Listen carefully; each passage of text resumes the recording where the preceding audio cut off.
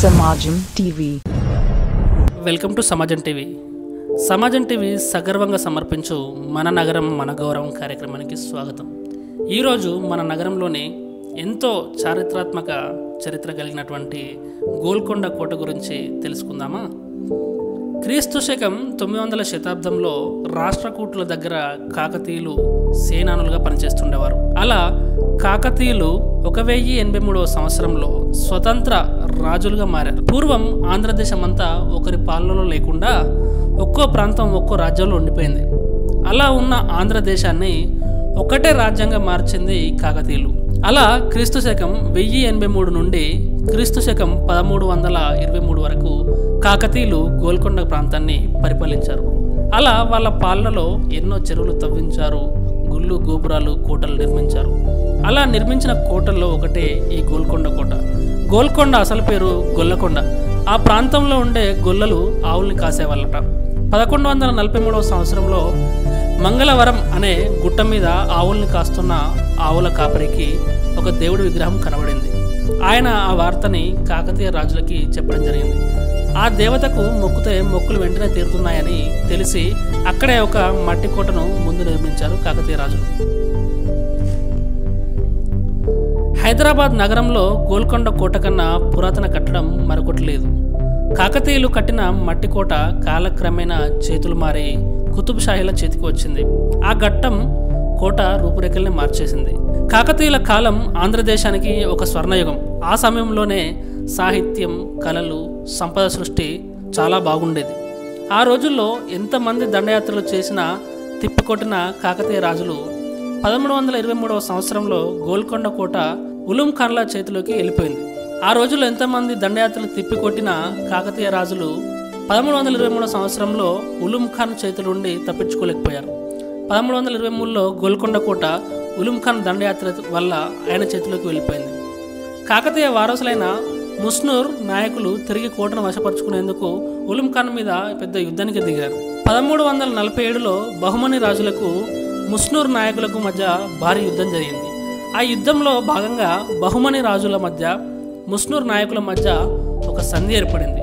ఆ సంధిలో భాగంగా 340 ఏనుగులు, 200 గుర్రాలు, 33 లక్షల రూపాయలతో సహా గోల్కొండ కోట అజిం ఉమాయిన్కు దక్కింది. అప్పటి నుండి బహుమని సుల్తాన్ల ఆధీనంలోకి వెళ్ళింది ఈ మన గోల్కొండ కోట. తర్వాత బహుమనీలు 1518 వరకు గోల్కొండ కోటను ఏలారు. 1463 సంవత్సరం నుండి బహుమని సుల్తాన్ల దగ్గర కులీ కుతుబ్ షాలు సుబేదారులుగా ఉండేవారు. ఆ తర్వాత 1518లో సుల్తానులకు వాళ్ళ దగ్గర సుబేదారులుగా చేస్తున్న కులీ కుతుబ్ షాలకు మధ్య గొడవ జరిగింది. కులీ కుతుబ్ షాలు గోల్కొండ రాజ్యానికి మేమే రాజులమని ఆ గొడవ తర్వాత స్వయంగా ప్రకటించుకున్నారు. సుల్తాన్ కులీ కుతుబ్ షాలుగా అప్పటి నుండి వాళ్ళు గోల్కొండ కోటను పరిపాలించారు. కులీ కుతుబ్ షాలు అధికారంలోకి వచ్చాక గోల్కొండ కోటను పటిష్టంగా రాయితో నిర్మాణం చేశారు. కోటను పటిష్టం చేశాక కులీ కుతుబ్ షాలు 150 ఏళ్లు గోల్కొండని పరిపాలించారు. ఆ తర్వాత మొఘలుల దండయాత్ర వల్ల గోల్కొండ కోట ఔరంగజేబుకు దక్కింది. వాళ్ళ పాలనలో గోల్కొండ కోట ఆదరణ కోల్పోయింది. ఆదరణ కోల్పోవడానికి కారణం ఏంటంటే జనాభా పెరగడం, కరువు రావడం వల్ల కొత్త నిర్మాణానికి సమయం ఆసన్నమైందని హైదరాబాద్ నగర నిర్మాణానికి పునాదిరాయి అప్పుడే వేశారు. గోల్కొండ కోట యొక్క కట్టడానికి ఉన్న ప్రత్యేకత ఏంటంటే ఎవరైనా కడితే కింది నుండి పైకి వెళ్తారు. కానీ గోల్కొండ కోట కట్టడం పై నుండి ప్రారంభించి కిందికి కట్టుకుంటూ వచ్చారు. గోల్కొండ కోటలో 4 వేరు కోటలు ఉంటాయి. 87 అర్ధచంద్రాకారాలు ఉండే బురుజులు ఉంటాయి. వీటితో పాటు 10 కిలోమీటర్ల పొడవు గల గోడ ఉంటుంది. ఇప్పటికీ బురుజు గోడలో పిరంగీలు చూపర్లను ఆకర్షిస్తూనే ఉంటాయి. ఈ కోటకి సింహద్వారాలు 8 కలవు.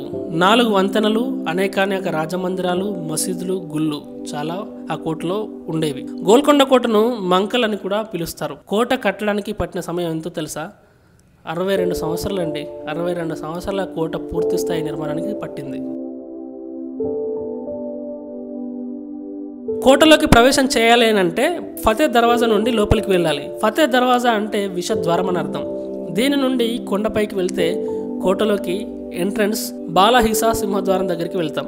కోటలోని గోడ మీద ఉండే బురుజుల్లో సైనికులు ఎప్పుడు పహారా కాస్తుండేవాళ్ళు. ఫతే దర్వాజా ద్వారం నుండి శత్రువులు రాగానే సైనికులు గుర్తుపట్టే విధంగా చప్పట్లు కొట్టేవారు. అలా చప్పట్లు కొట్టిన శబ్దం వినగానే లోపల ఉన్న సైనికులు యుద్ధానికి సన్నద్ధమయ్యేవారు. కోట తలుపులు కూడా చాలా ఎత్తుగా పటిష్టంగా ఉంటాయి. కోట గోడల మీద రూపుల మీద డైమండ్ ఆకారాలు కనిపిస్తాయి. ఇది కుతుబ్ షాహీల వజ్రాల వ్యాపారానికి గుర్తుగా చూస్తారు. కోట కింద ఉన్న నగీనా బాగ్లో వజ్రాలు కుప్పలుగా పోసి అమ్మేవారట. ఆ రోజుల్లో రాతితో కట్టిన కోటకు సున్నం మిశ్రమంతో కలిపిన ఫినిషింగ్ చేశారు. ఇంటికి వచ్చిన చుట్టాలు గుసగుసలు పెట్టుకున్నా కూడా అది రాజమందిరంలోని రాజులకు వినిపించేలా కోట గదుల నిర్మాణాలు చేశారు. విన్నారా? ఇంటికి వచ్చిన చుట్టాలు కూడా ఏ గుసగుస అయినా మనకు వ్యతిరేకంగా పెట్టుకున్నారా అంటే ఆ గుసగుసలు కూడా రాజమందిరంలోని రాజుకు వినపడేలాగా గదుల నిర్మాణం అంటే ఎంత టెక్నాలజీ అప్రపరిచే విధంగా ఉందో మనం అర్థం చేసుకోవచ్చు. కోటలో మొత్తం 5 బావులు ఉన్నాయి. అన్ని బావులు గ్రానైట్ రాయితో కట్టినవే. ఇంకోటి వర్షపు నీటి బావి, అందులో ఒకటి ఊట బావి, ఇంకోటి వర్షపు నీటి బావి, మిగిలినవి ఆర్టిఫిషియల్ బావులు. ఈ బావుల్లోకి నీరు కోటకి 5 కిలోమీటర్ల దూరంలో ఉన్న దుర్గం చెరువు ద్వారా నీటిని సరఫరా చేసేవారు. నీటి సరఫరా కోసం పెద్ద పెద్ద ఇనుప చట్రాలు, మట్టి పైపులు ఉపయోగించేవారు. బాలా హసర్ దాటిన తర్వాత కోటలోకి పోవడానికి 3 త్రోవలు ఉంటాయి. రాజదర్శనానికి వచ్చిన ప్రజల కోసం ఒక త్రోవ, మంత్రులు, అధికారులు, విఐపీలు, సేవకులు వెళ్లే దారిది ఇంకొక త్రోవ, ఇంకోటి 3వ త్రోవ ఉంటుంది. ఆ 3వ త్రోవ రాజ పరివారం మాత్రమే వెళ్లే దారి. ఇంకో విశేషం ఏంటంటే కోటలో ఒక చోటులో మెట్లు ఉంటాయి. ఆ మెట్లను ఏమంటారంటే తికమక మెట్లు అంటారు. శత్రువు ఎవరైనా వస్తే వాళ్ళని కన్ఫ్యూజ్ చేసి తిరిగి మళ్ళీ వచ్చిన శత్రువుల్ని సైనికులు ఉండే దగ్గరికి ఆ మెట్లు తీసుకెళ్తాయి. ఆ విధంగా ఆ టెక్నాలజీతో అలా మెట్లను నిర్మించారు. కోటలో ఇంకో విశేషం ఉందండోయ్, ఏంటంటే ఎల్లమ్మ ఆలయం. ఎల్లమ్మ దేవి విగ్రహం ఆ రోజు ఆ యాదవుల కంట పడడం వల్లే, ఆ గుల్లవార్ల కంట పడడం వల్లే అక్కడ గుడి నిర్మాణం జరిగిందని మనం చెప్పుకున్నాం కదా. అలాగే అప్పుడు కట్టిన గుడి ఇప్పటికి కొన్ని వందల ఏళ్ళైనా చెక్కు చెదరకుండా అలాగే మనకు అక్కడ కనిపిస్తుంది. అంతేకాదండి, ఆ కోట లోపల మసీదులు కూడా ఉన్నాయి. కుతుబ్ షాహీల కాలంలో అక్కన్న మాదనలు ముఖ్యమైన విభాగాల్లో ఉండేవాళ్ళు. వాళ్ళ ఆఫీస్కు దగ్గరలోనే కాకతీయుల కాలం నాటి కాళీమాత ఆలయం మనకు అనిపిస్తుంది. ప్రతి ఏటా హైదరాబాద్ నగరంలో మనం బోనాల పండుగ ఎట్లా జరుగుతుందో చూస్తూనే ఉంటాం.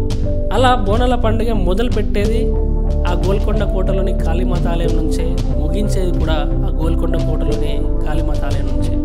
కోట లోపల 2 మసీదులు కూడా ఉంటాయి. అందులో ఒకటి నవాబ్ కట్టించింది. దానిని 1518లో కట్టారు. దాన్ని ఇండో పార్షియన్ స్టైల్లో కట్టడం జరిగింది. దాన్ని ఇండో పార్షియన్ స్టైల్లో బుర్జులు మినార్లతో నిర్మించారు. ఆ మసీదులోని మినార్లకి చార్మినార్లోని మినార్లకి చాలా దగ్గర పోలికలు ఉంటాయండి. కావాలంటే మీరు చూసుకోవచ్చు. ఇంకో మసీద్ తారామతి మసీద్.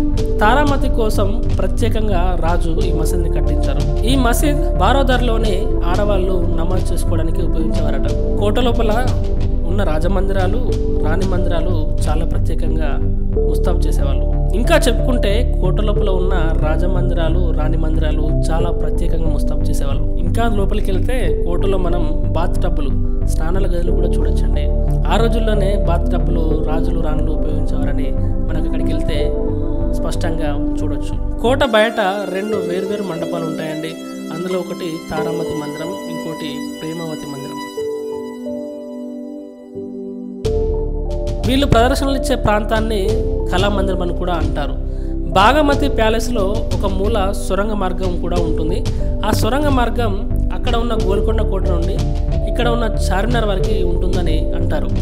దర్బార్ హాల్లో 12 ఆర్చులు, 3 అంతస్తులు కనిపిస్తాయి. యుద్ధ సామాగ్రిని దాచుకోవడానికి ప్రత్యేక ఆర్మరీ స్టోర్ కూడా మనం అక్కడ చూడొచ్చు.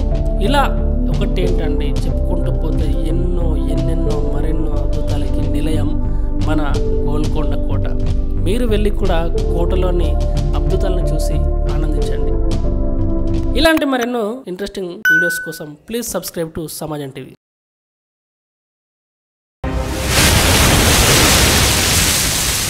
Samajam TV